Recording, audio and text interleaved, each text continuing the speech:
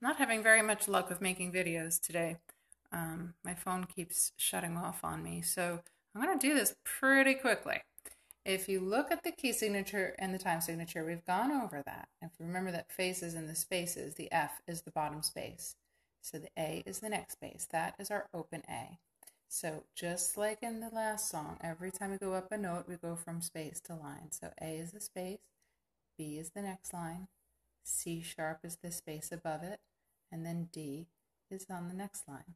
And then we step down. D is our third finger, down to C sharp, our second finger, down to B, our first finger, and back to open A.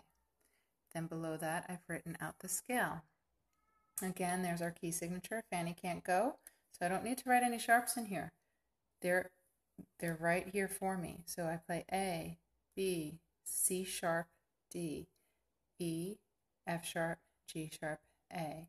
And then I come down, A, G sharp, F sharp, E, D, C sharp, B, A. Whole step, half step, whole step, whole step, whole step, half step. Which I'm going to show you on the piano if my phone won't die on me. Here's my A right here, my thumb is, and B is right here. You can see it's a whole step because there's a black key in the middle. But B and C is naturally a half step. There's no black key in between. So for me to go whole step and then whole step, I need to come up here and hit this black key. There's my C sharp. And then my half step would be to D.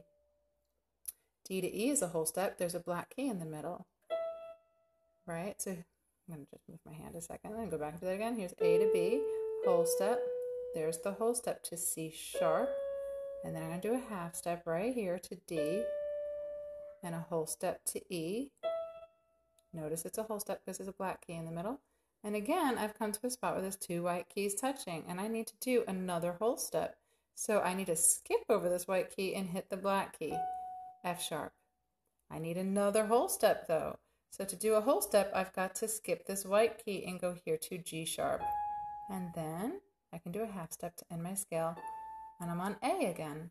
So going back to A, whole step to B, whole step to C sharp, half step to D, whole step to E, whole step to F sharp, whole step to G sharp, half step to A.